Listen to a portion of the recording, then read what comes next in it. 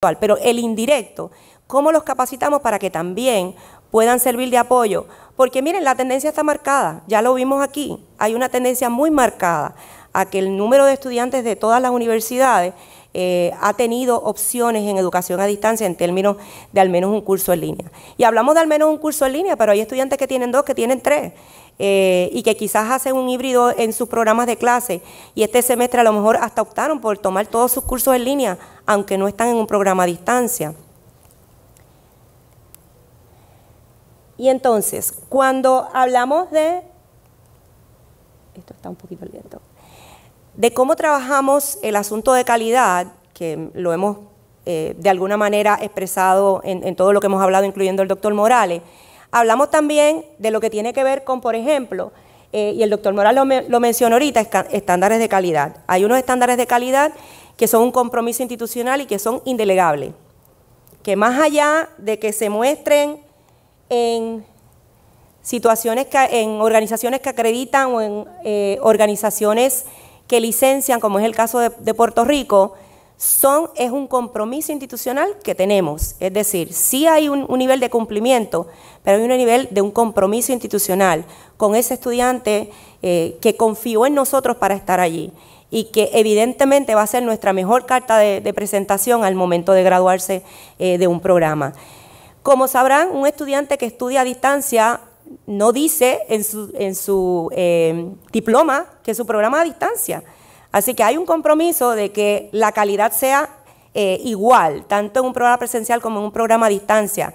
Por lo tanto, no subestimemos ninguna de las dos modalidades. Son opciones que una universidad tiene para ofrecerle a un estudiante, ya sea que puede o no puede llegar, por las razones que sean, a un campus universitario.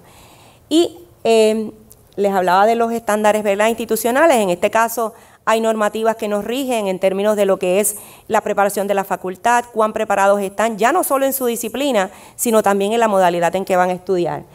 Estándares de calidad también que nosotros adoptamos a nivel externo, ¿verdad? Y yo me imagino que los que están aquí bastante relacionados con lo que es educación en línea han escuchado de Quality Matters, que tiene que ver con los criterios para diseño instruccional, que también lo mencionó el doctor Morales. Regulaciones federales. Presumo que a la señora que dice aquí que se llama Sara, todo el mundo la conoce, por lo menos el que está familiarizado con educación a distancia. ¿Quién la conoce? Ok, muy conocida entre nosotras también, ¿verdad? Para beneficio de los que no la conocen, ¿verdad? Es una organización que nos ayuda a tener cumplimiento, para un poco explicárselo bastante sencillo. Hay una regulación federal que establece que nosotros estamos obligados a tener una autorización, lo digo entre comillas porque pudiera ser una carta, pudiera ser el proceso que establezca el Estado. Tenemos que tener esa autorización del Estado donde reside el estudiante. Y como sabrán, tenemos un número significativo de estados y un número significativo de estudiantes que no están en Puerto Rico.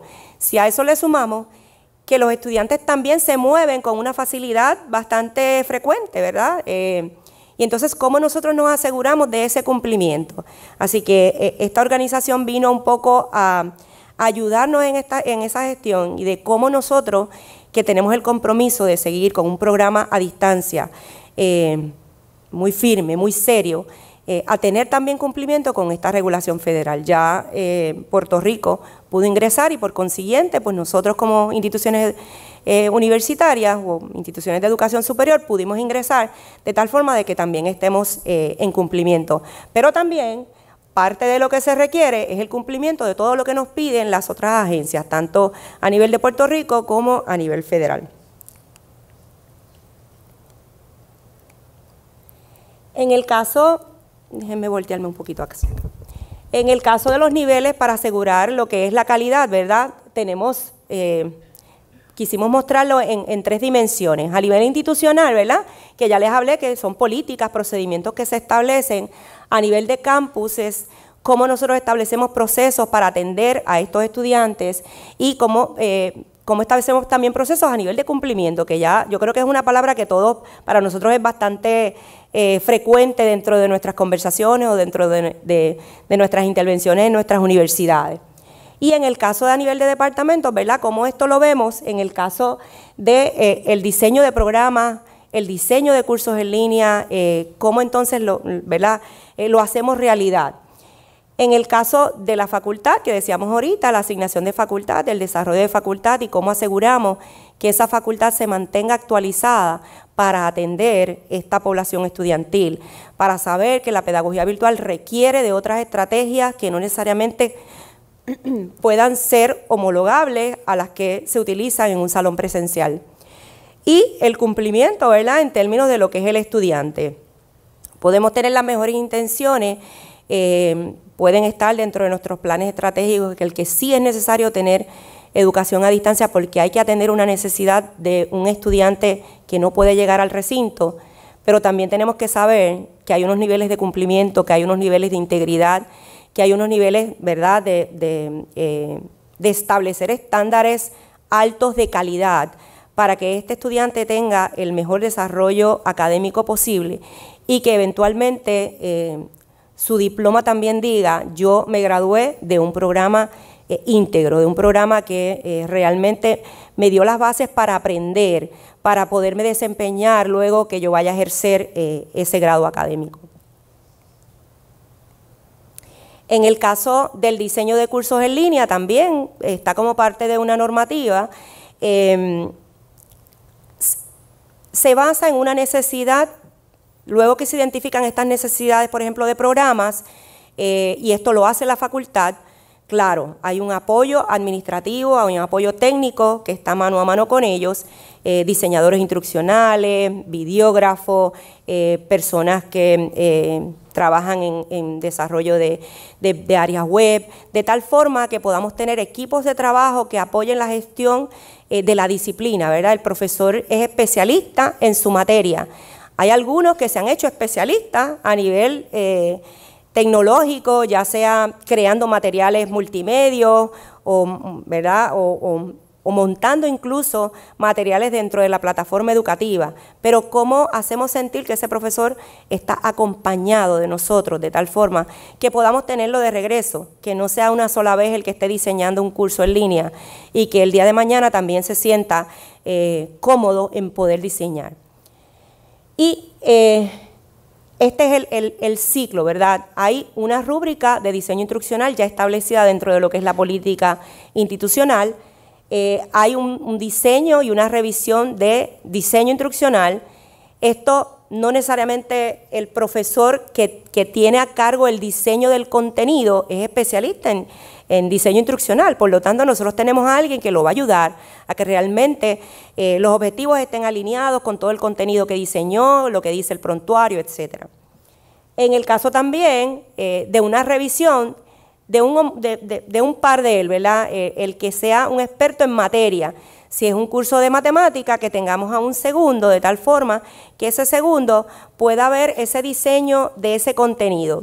Y ojo aquí, sabemos que todos los profesores a nivel y todos los profesionales tenemos nuestro estilo, así que en este proceso nosotros cuidamos que esa revisión no caiga en una revisión de estilo, sino que caiga en una revisión de juicio académico, pedagógico, es decir, de diseño instruccional, de que esté alineado, de cuál es la experiencia de un profesor también, si realmente la forma en que está establecido se puede entender, si hay alguna experiencia de ese profesor que en el pasado, en el pasado tuvo alguna experiencia que lo hizo de esa manera y quizás no llegó, y quizás entonces hubo una necesidad de hacer una transformación de esa estrategia. Pues ese es el proceso que se da aquí. Y, por supuesto, el montaje del curso, que aquí entran lo que son los administradores de plataforma, y este último es un proceso cíclico, ¿verdad? Porque de primera intención hay como una validación en ese primer curso. Está el feedback, la retroalimentación no solo del profesor, sino también de los estudiantes. Pero es un proceso que continúa, o sea, que no termina allí. Si en el siguiente semestre se identifica algo, es un proceso que se sigue enriqueciendo. Quería compartirles también algo que, un poco para finalizar, y es parte de lo que ambos hemos hablado. Lecciones aprendidas, y les enumeré algunas de ellas para un poco, compartirlas con ustedes. Número 1, la educación a distancia no es una moda. No te pones una chaqueta, no te pones un pantalón, no utilizas un color de un mismo estilo. No es una moda, es un compromiso firme de una institución universitaria seria que tiene que cumplir con esas personas que confiaron en nosotros. O sea que más allá de un cumplimiento con las agencias que nos licencian y nos acreditan, que sí es importante, hay un compromiso fuerte con ese estudiante que optó por estar con nosotros y no irse a otro lugar.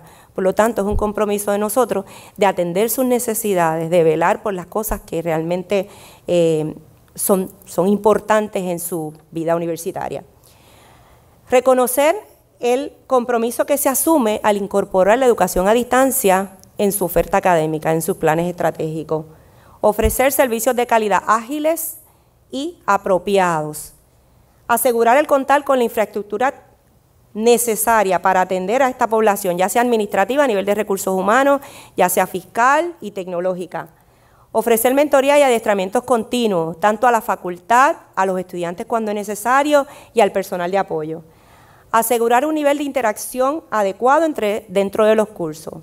Evaluar continua y apropiadamente los cursos, los programas y los procesos. Quizás no necesariamente lo que estás haciendo hoy te va a funcionar mañana.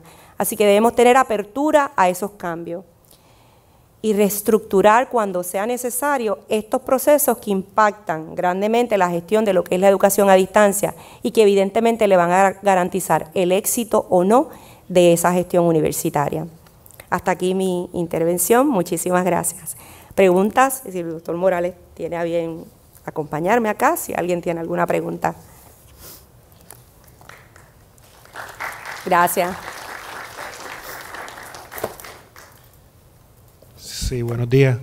Yo tengo una pregunta. Yo soy un estudiante, estoy tomando ahora un programa a distancia, completamente a distancia, y es una observación a ver cómo se puede trabajar, ¿verdad? Los foros como herramientas pedagógicas.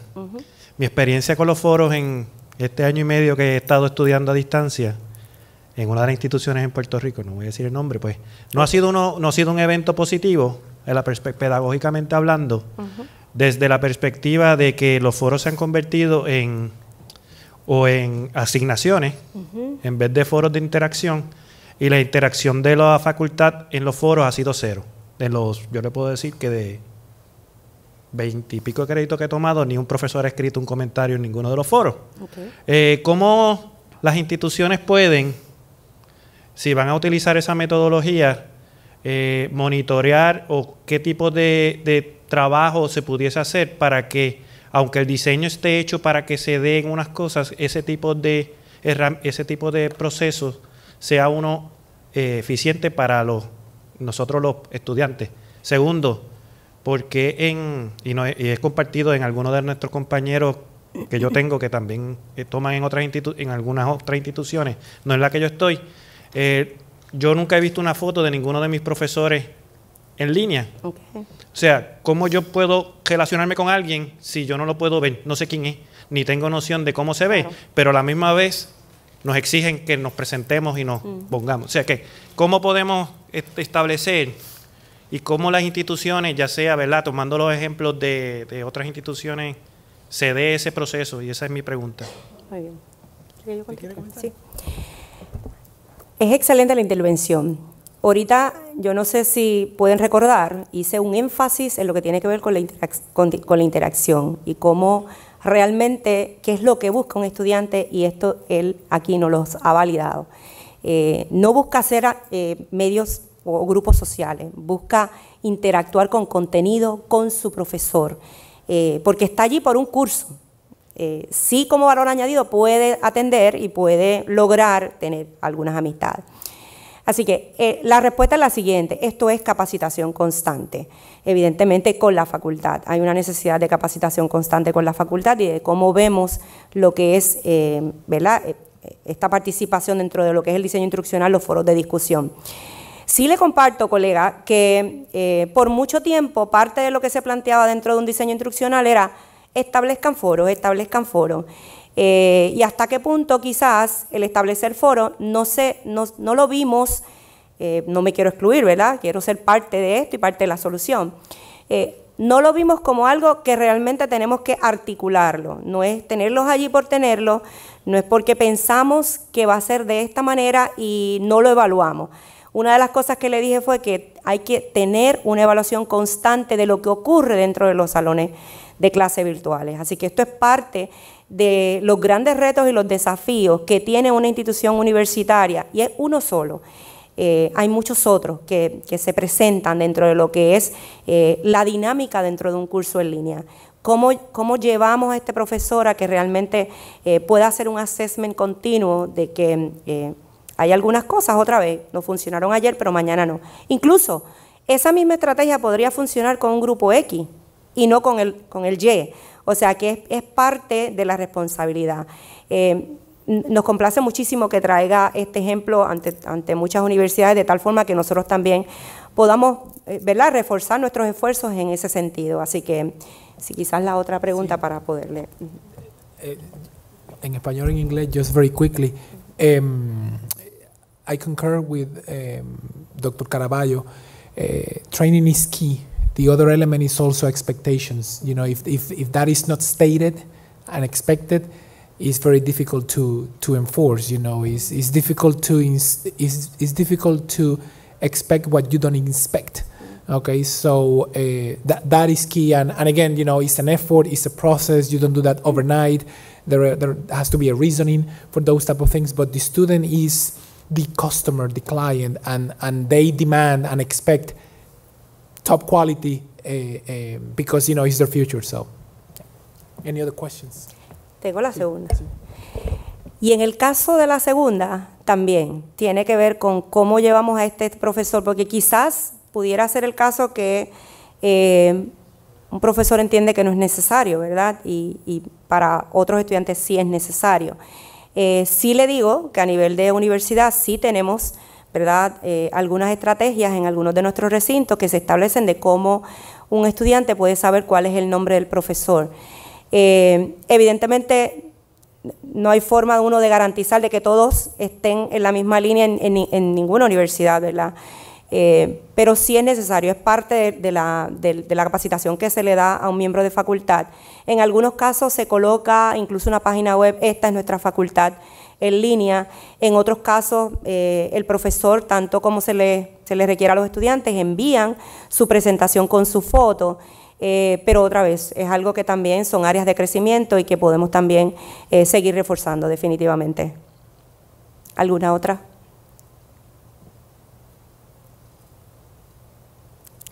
Si no hay más preguntas, el colega que estaba se nos retiró, ¿verdad? Pues él subió. Estaba por aquí, sí. Sí, estaba aquí. Sí. Bueno, si no hay más preguntas, les agradecemos muchísimo el que...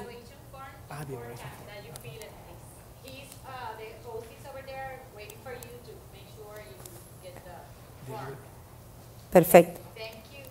Gracias a ustedes. Sí. Yubelkis. Sí. ¿Tomas una foto?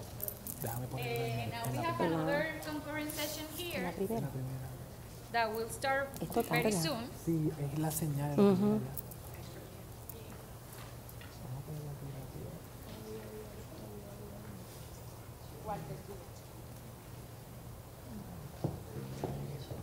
¿Nos tomamos una foto desde allá los dos con este fondo? Hay que subir la otra presentación. Ven para acá. Si nos tomamos una foto. Es para que nos tomen una foto. Ah, claro. Con el fondo. Ay, él lo está quitando, yo creo. Dile que me dé dile que nos dé la el área de control, ¿podría ponernos la portada rapidito? Prometemos avanzar. In the meantime, the next presenters. En lo que el próximo presentador sube. Perfecto. Ay, sí. Me la cobra. A la tú. Super, gracias. Quedaron super bright. Ok, Karen, si quieres tú recoge para que el host presente a lo... Now we need the second presentation. Gracias. Karen will be... Yeah. Okay. Host and presenters.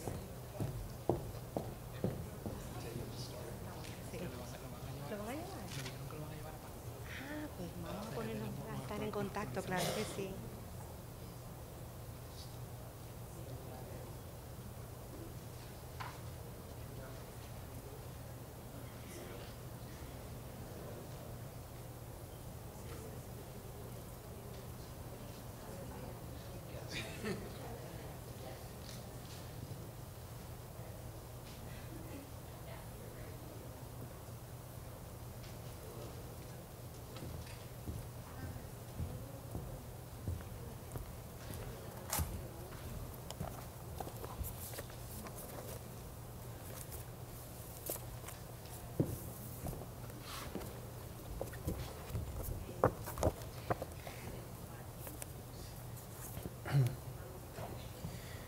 On behalf of the Board of Directors of the HEADS Consortium, I would like to welcome you to the 2020 Best Practices Showcase, celebrating technology innovation for Hispanic success in higher education. My name is Victor Ray, and I will be in charge of introducing the speakers of the breaking sessions of this room. Although we will have 4 questions at the end, the presenters will let you know whether you'll be able to address your questions at any time during the presentation. This presentation will be in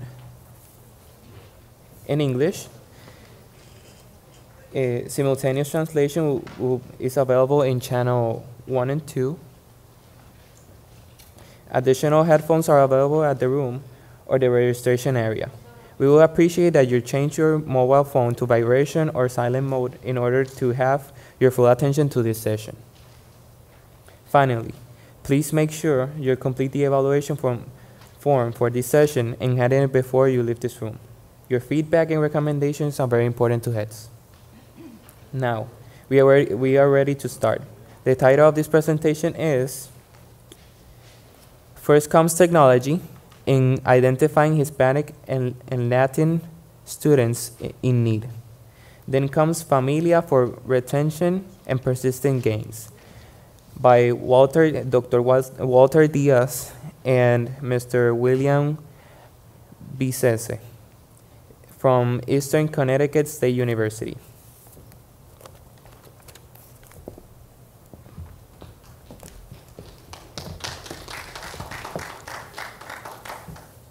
Well, I think it's good afternoon now, so good afternoon, and thanks for hanging back to learn a little bit about the lessons we have learned at Eastern Connecticut State University that hoping that perhaps can be applied to your respective institution. When Bill and I sat down, when we saw the call for proposals, we decided to submit a proposal that kind of fell under the retention track, and that's what we are going to present this morning to you. So just a little bit about myself. I'm the Vice President of Student Affairs at Eastern Connecticut State University. I work primarily on the student service side of the house. We are, as part of my role, I oversee about 15 student service areas. The Provost and Academic Affairs has some administrative units, but a lot of the departments and services outside of the classroom report to my part of the organization. So a little bit about, whoa, all right, so there we go. A little bit about Eastern Connecticut State University. We are a public institution located in Willimantic, Connecticut. We have about 5,000 students, about 4,200 are undergraduates. We're known in Connecticut as the Connecticut's public liberal arts institution.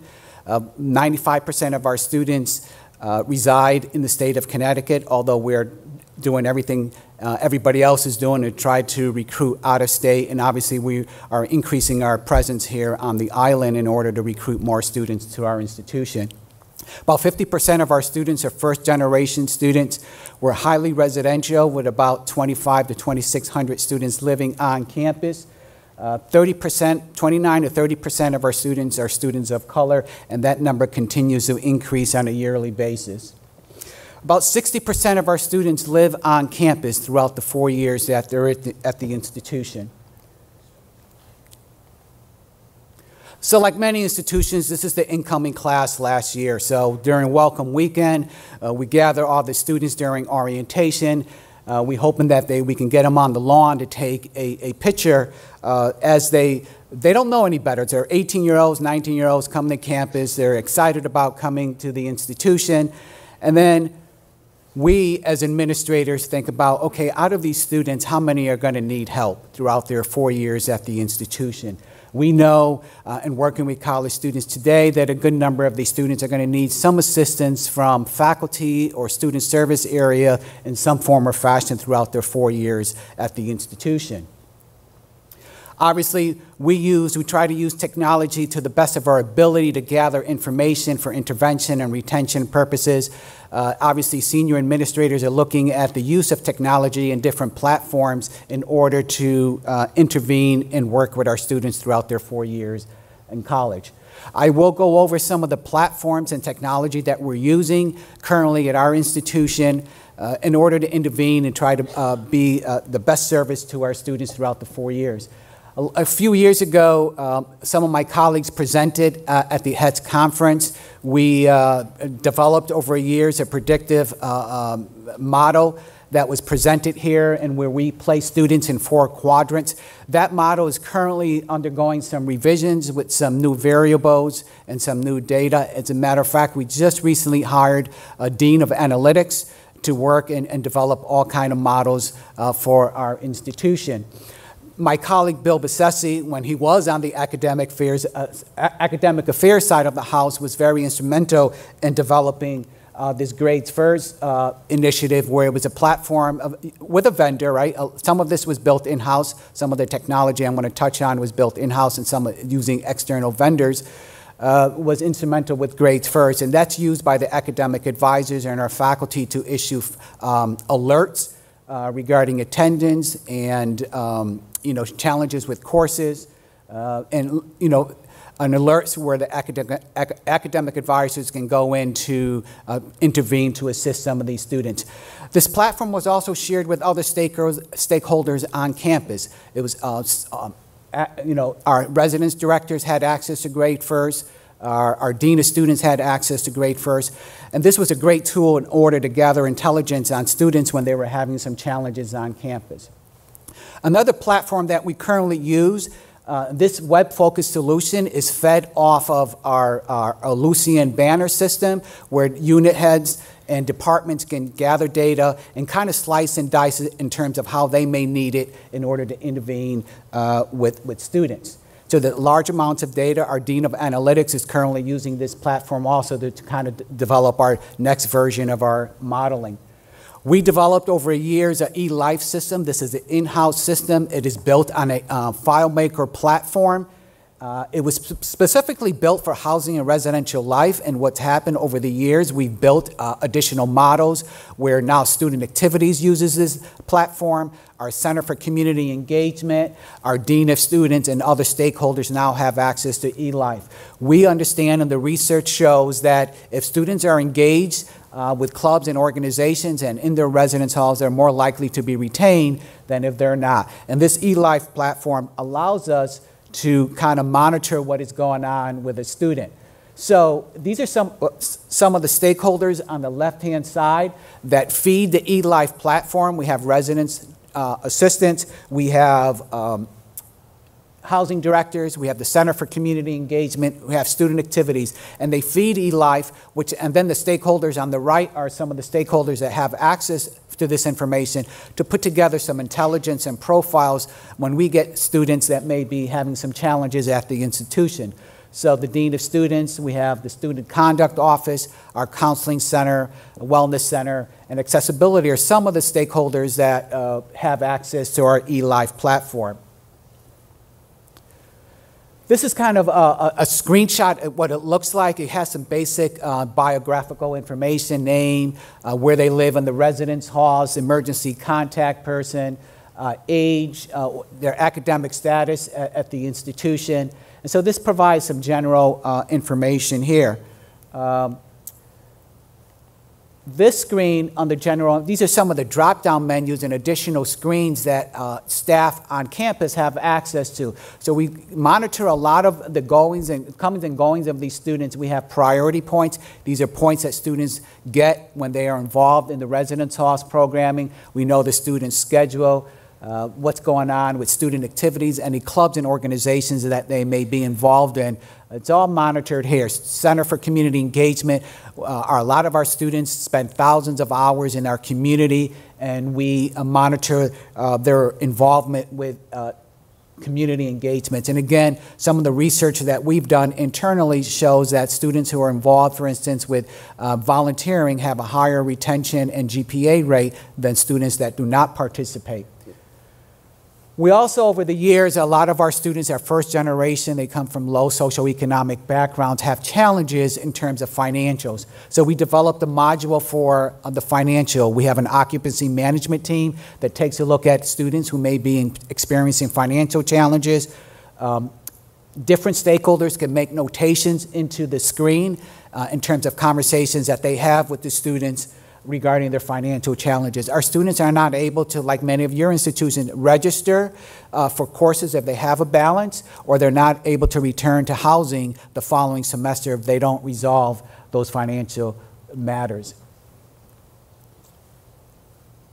This is another activity of where every student that's involved in a program in the residence hall, again, our data shows that students, if they're involved in residential programming, they have a higher retention rate and a higher GPA. And this screen just shows the level of involvement that this particular student has attended all of these events on campus. We know the times, we know the RA that was putting on the program, the title of the program, the dates. And this is a way how they earn priority points. It gives them preferential treatment in terms of selecting housing for the following year. Student activities, again, clubs and organizations, do they have? This young man right here is involved in several clubs and organizations. He also holds leadership positions. It tells me what events he attends on campus. Over the last couple of years, every event that we host in student affairs, when the students attend, they do a swipe. So it's kind of Big Brother, right? Watching and monitoring what students are doing in terms of attendance. And again, our Dean of Analytics has just requested this information to kind of see how she's going to go about developing this model, and student involvement is one of the variables that she's looking at. Another system that we use is Maxient. This is a system that's off the shelf. It's a vendor, and this is to monitor student conduct behavior. So again, RAs, the dean of students, housing directors can feed Maxient in order for us to monitor student conduct. A lot of times student conduct behavior, whether it's mental health or relationship issues, are manifesting to a student that may be in distress and having some challenges, and it allows us to intervene. So there's a case manager, the resident directors get involved in intervening.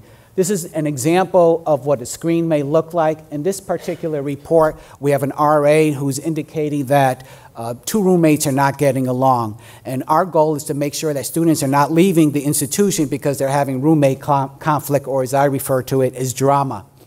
So that's just an example. We also have a Tell Somebody report. Anybody at the institution can provide us with data through this reporting systems, and it goes out and it gets triaged to different areas. In this case, we have a faculty member who submitted a report that says that the student's having financial and mental health issues, and is looking for someone to try to connect this student to counseling and psychological services. So we have all of this technology, right? We have eLife, we have Maxient, we have Tell Somebody report, and White Focus. And so we have the student who may be in distress or who may need some assistance. At this point, I'm going to turn it over to my colleague, Bill Bisese. Thank you. So we have all this technology. We have all these ways to identify students that might be having some trouble, but I wanted to stop here and tell you a little story. It's got a lot of intrigue in it: political intrigue, leadership intrigue, educational intrigue. And so we'll get right to it. This is the breakdown for students right now at Eastern. It's not perfect, but what I went through and pulled was general sense of the population and their GPAs. And if you notice, we're a predominantly white institution, but we have a number of Hispanic students and African American students. When students apply at Eastern, we ask the question, are you Hispanic or Latino? So it's a yes or no sort of answer there. If they say no, they have a chance to identify themselves in terms of multi-race. And so when we go and add Hispanic, Latino into those, we start to see a bigger population at the institution. This is going to be important a little bit later. They also have a pretty high GPA at Eastern right now. The educational gap between these two groups isn't too huge. This brings on some of the political intrigue that we'll get to in just a second.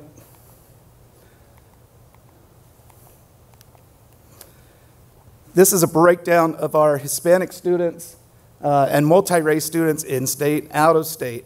Our out-of-state students' grades are, the GPAs are higher. The in-state Hispanic students' GPAs are lower. There's a reason for this.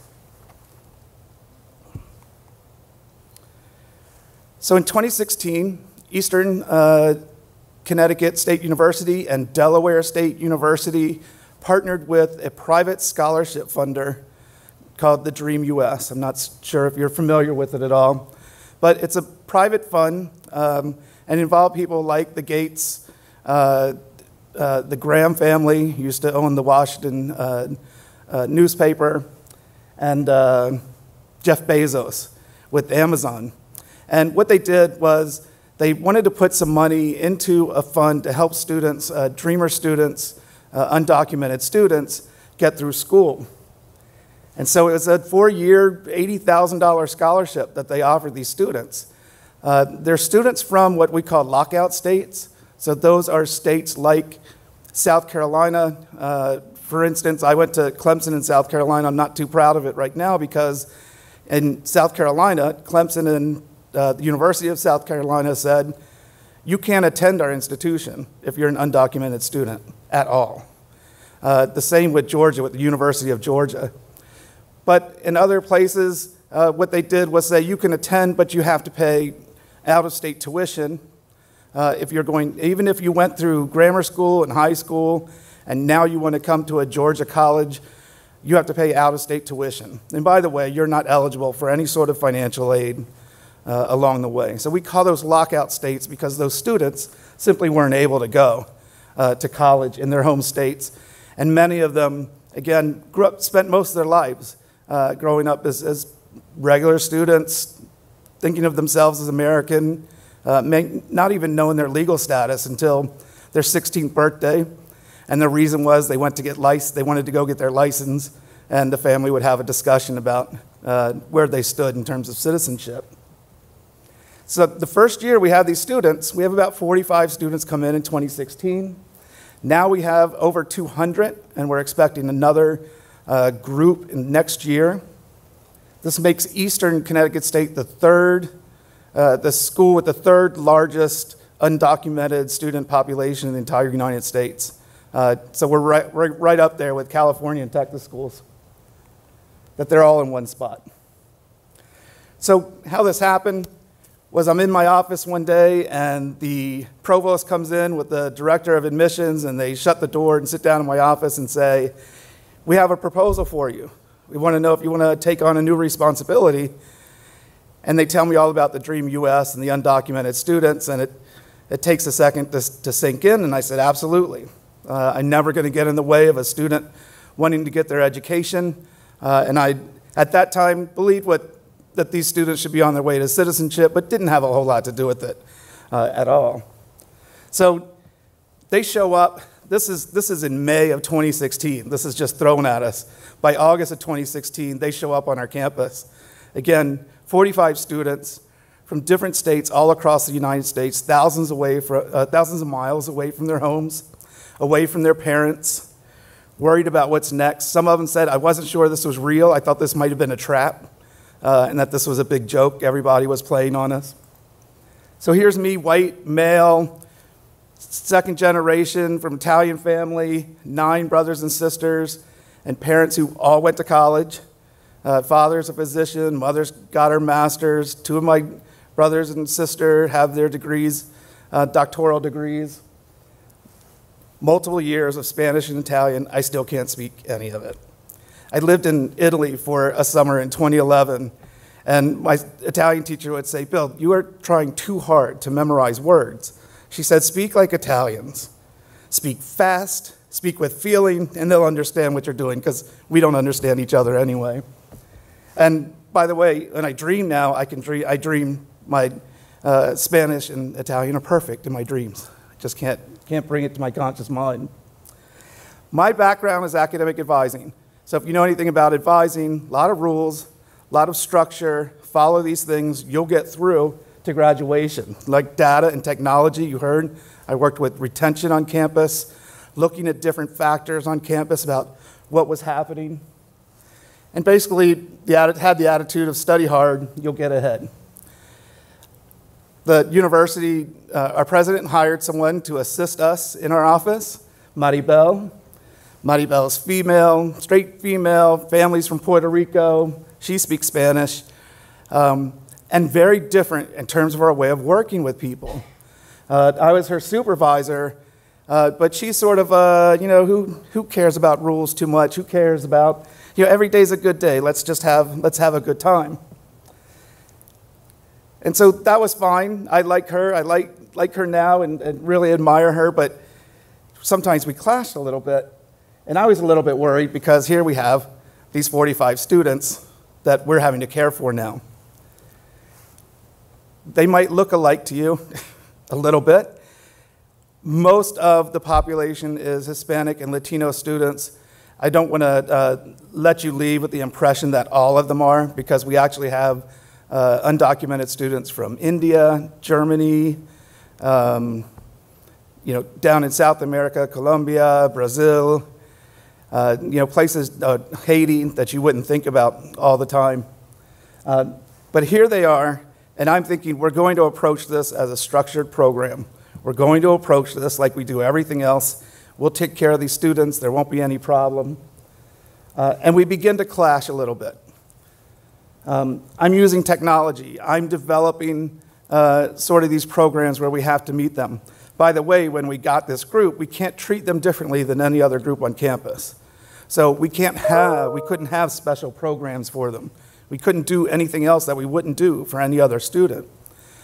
So instead of saying, we're working with undocumented students, we would have meetings for out-of-state students. And we'd actually invite any out-of-state student to come to these meetings, knowing full well these students were the ones that were going to come because it was a product of the scholarship, and they had to meet with us. My approach was, your will get you through it. You'll work hard, you'll get through it. We'll meet, we'll talk about planning. And they gravitated towards both of us. So some gravitated toward me, they liked that. Most gravitated towards Maribel. And what I saw in her was she was spending time with students, sometimes I thought a little bit too much, outside of her office also. Or inside the office would hear laughter and talking, and she'd have 4 or 5 students in the group, kind of acting almost as a surrogate parent sometimes. And so, although I was frustrated as a leader, I was also had to play kind of a balancing act between the students being happy, they were responding to her, they were achieving, and so maybe there was something to learn here. And by the way, I also see Dr. Diaz all over campus, meeting with students, often going to lunch with students, and meeting with them over a lunch. And this is, again, for me, a little bit foreign from the way that I've gone through, even in advising or management, where we have more of a distance. I think I've set up more of a distance with students. What Maribel was teaching us, and what some of you heard earlier today, is that I was learning at the time, becoming culturally responsive, and using this different approach to students, and understanding that they had attitudes different than me, and come from backgrounds different from me. And you heard about this earlier today, even in the last session, where you heard students say, I can't even see my student's picture. How am I supposed to work with this person? Or how can everything be online if I don't have some sort of relationship here? So I'm going to tell you a little bit about my dissertation. I'm finishing up my dissertation this semester. Don't run out of the room. I know it's against the rules to ask a grad student what their dissertation is about. But I wanted to study these students. I wanted to understand, why are these students doing so well, this particular group of students? because everything that I'm studying about them, everything tells me they shouldn't be successful as they are. They're immigrants. That's a hit against them. Latino and Hispanic students, in terms of the literature, hit against them. There's an achievement gap here. Most of them don't come from very wealthy families, another hit against them. And these students especially are thousands of miles away from their parents and always worried about their parents maybe being detained or taken out of the country. One of the things, and again, for some of you, you know this full well, but I think this message has to get out to more colleges, especially colleges that aren't Hispanic-serving institutes, that the population in the U.S. is changing. And it's changing in favor of Latino and Hispanic people and students that are coming along the way. At the same time, we're looking at, especially in the Northeast, where we're watching our enrollment rates drop because there just aren't people there. They're going up in Texas. They're going up where these populations are. In fact, as you see, by 2018, there were nearly 60 million Hispanic citizens in the United States. If you go to 2016 or 2018, if you go to 2016, does anyone here have an idea of how many voted in the presidential election in the entire United States? Only about 135 million people voted. So you start to juxtapose this population against the balance that even of people that are even voting in the United States, and we start to see this is an important population we need to pay attention to. These are the students we need to recruit and we need to look at along the way because they're coming, and we have to be prepared for them and let them know we're ready for them. Demonstrate to them that we know about them. So the question I had with my students is, what's going on here? What are the factors that make these students, you saw their GPAs, so successful? Is it the money? Was it the money for school that put them through? These students could have gone to community colleges. They probably could have paid for some of that. Some couldn't. Some realized they were in meat packing plants, and that would be it. That would be their future if they didn't make their way to college. But not all of these students are financially strapped. Did gender have something to do with it? I know that the females did better than the males. Was there a problem here or something going on with gender, with Hispanic and Latino populations? When we try to recruit, we try to get them through school. Some of them are dealing with other cultural issues where the males may want to take care of family or may feel like they have to go to work. Females may want to start families or be close to their families. Here we had a group we had taken away from their families, again, thousands of miles away. It didn't make sense. Did culture itself play a part? Did these students come from families that valued education? Many of our students would say, you know, my parents came here so I could go to school. That's what pushed me through. Was it something about motivation for the future? Did they want to do something to help their family later so they understood the investment of higher ed? All of these things, general intelligence, socioeconomic situations, environment, these are my questions about what makes these students tick. So I go back to thinking about, look what Maribel is doing. Look who the students are gravitating toward. And the idea of familialism comes up, that this group, and you heard it earlier, is about family. They're about having a group of people behind them, an environment where everyone supports each other. In my dissertation, I talk about this as they're sort of, I can't think of the right word for it, but circle. And I actually put into the dissertation this idea of a black hole, that I use the idea of a black hole in space, that as students get into an environment, their ecology, that's what I was thinking about, Bronfenbrenner's ecologies, gravity pulls that student towards a certain place in society, towards that certain ecology. If you don't know about black holes, 95%, I think, of the light that falls into a black hole stays around the edge of a black hole. It doesn't go through the black hole. So anything that comes up with their ecologies, start pulling them in, all those things, the negative factors, may keep them in that spot and they can't break through it. And I was wondering, what pushes them then? So some light does go through a black hole, and it's theorized that things get smashed down into a sort of a singularity where there's a moment in time where mass is most dense.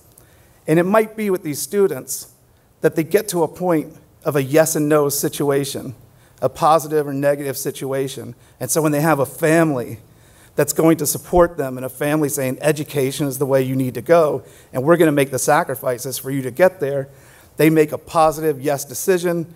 What's on the other side of a black hole is a white hole, and it puts them out onto a whole new sort of ecology.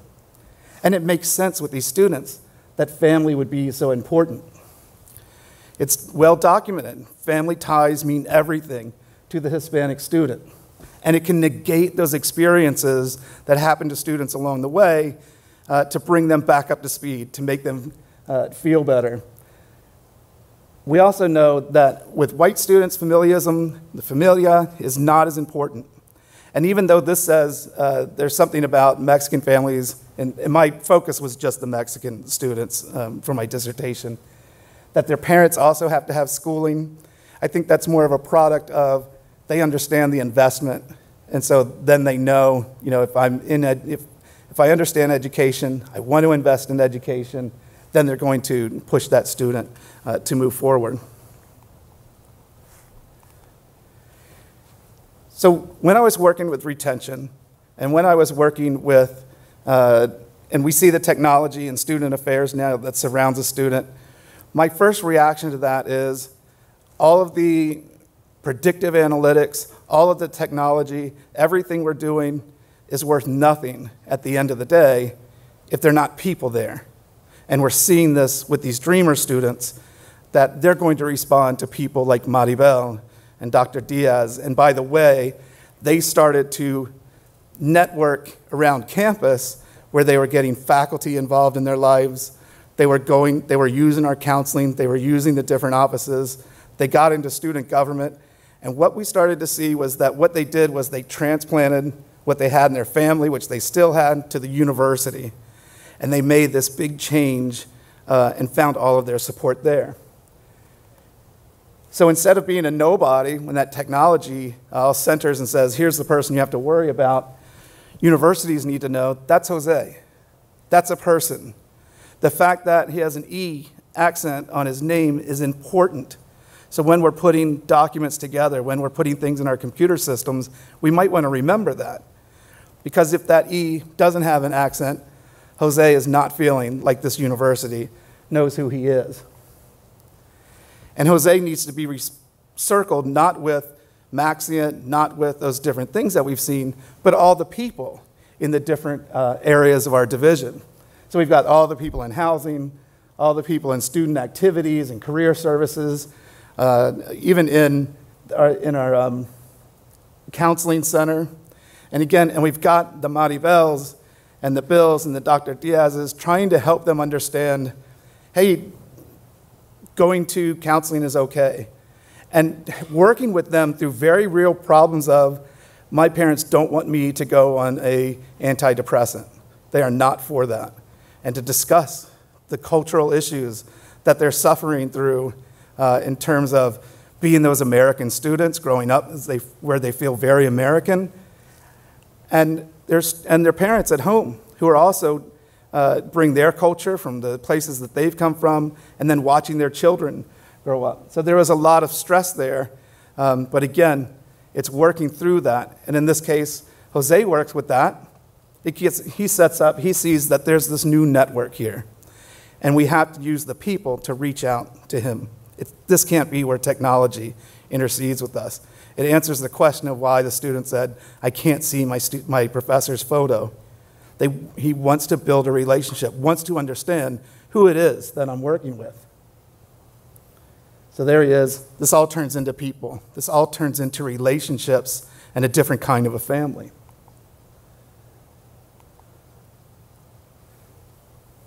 So, and the board is meeting right now, so sometimes I think this message needs to go higher up, that we need to have all of our leadership understand that we can't treat students all the same way, that people that work on our campuses have to be taught about culture And that goes for everybody's culture along the way, and that we have to deal with students where they are and for what they're like. So it's a great tool for reaching students. We saw the picture earlier of all of our brand new students. All these tools are great to come back and say, Anna is having trouble. We wouldn't have known that if the RA didn't put in a note and the note went out. We wouldn't have known that if one of Anna's friends who didn't want to be known sent something and said, somebody please talk to my friend about trouble she's having. It can't totally replace those face-to-face interactions. And we hope that even with the online things, that there's some sort of outlet where students are facing their professors and talking to their professors through Skype. Our situation's different. We're an on-campus, we're a mostly live on campus population, so we do have the ability to see students easily. And for leadership, and this is what I'm getting my degree in, that leadership across the United States, not just Hispanic serving institutions, have got to wake up to the population that's heading their way. We can't do things the same way we did 20, 30 years ago. We have to start breaking into this achievement gap along the way, and the way we might do that is to understand our students and change our institutions. We can't rely on HSIs to do all of that with this population that's coming along. And then with those first generation students that I mentioned before, there's already acculturation issues that they might already be suffering through along the way.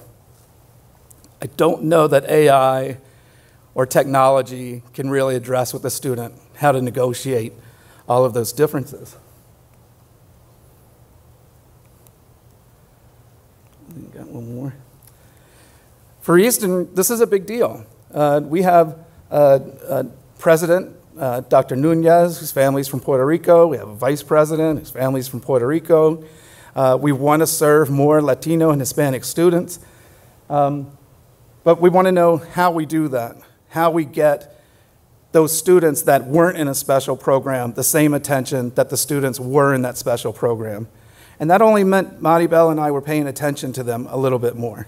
How do we get more faculty to understand those students' backgrounds when they're in the classroom and know that there's a difference between these students? As much as we tried to treat them like every other student, they did have an outlet in the two of us that here's my support. Here are these support people that I'm going to kind of glom onto that are going to help me through here. And again, we were replacing people they knew in their family, in other schools, in middle school. They always talk to me about people that they didn't expect would help them, helping them along the way.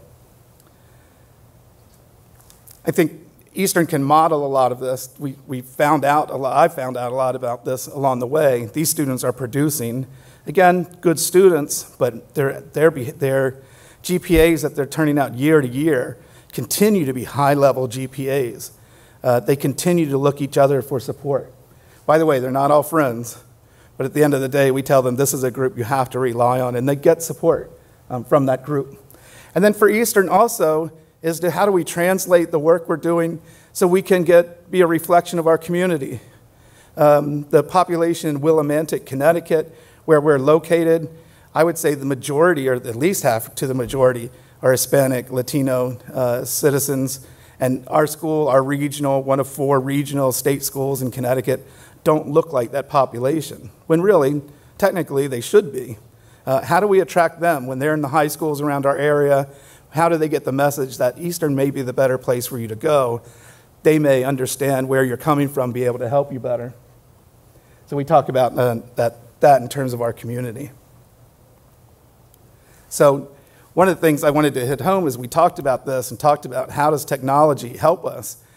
Coming from a person that is steeped in technology and data, to kind of come against this problem where I had somebody working for me that sometimes it's okay to be outside of the classroom, sometimes it's okay that you have some students giggling in your office for a little while. It's not, as long as it isn't taken to some extreme, because we're creating this idea of family, that technology and all our predictive analytics won't do anything for us if at the end of the day they're not making and creating some relationship that propels them to graduation and past that.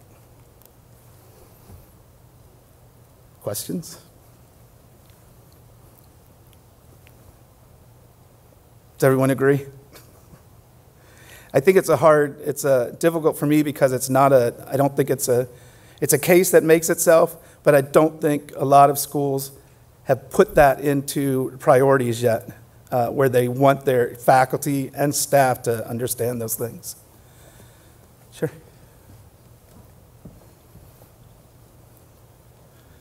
So I do have a couple, question and comments within that. I am right now currently at an institution in Missouri in the Midwest, and I'm going through the initiatives of trying to, where your institution is at, is helping this Hispanic Latino youth have success at the university. Right now, I'm more so focused in the recruitment side for that. But my biggest thing that I've seen, and you talked about it, this network of becoming like a second familia for this population.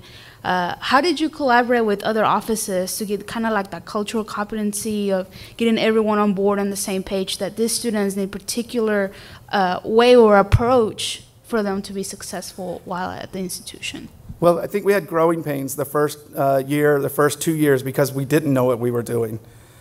We were so focused on the political question of them being citizens or not, that's all we looked at. And we didn't start looking and start to see how do we get them to engage more.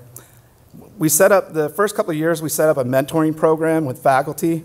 And again, the faculty came out of the woodwork, I have to say, and give them props for that, to help. But a lot of them wanted to help, again, because of the political side of it.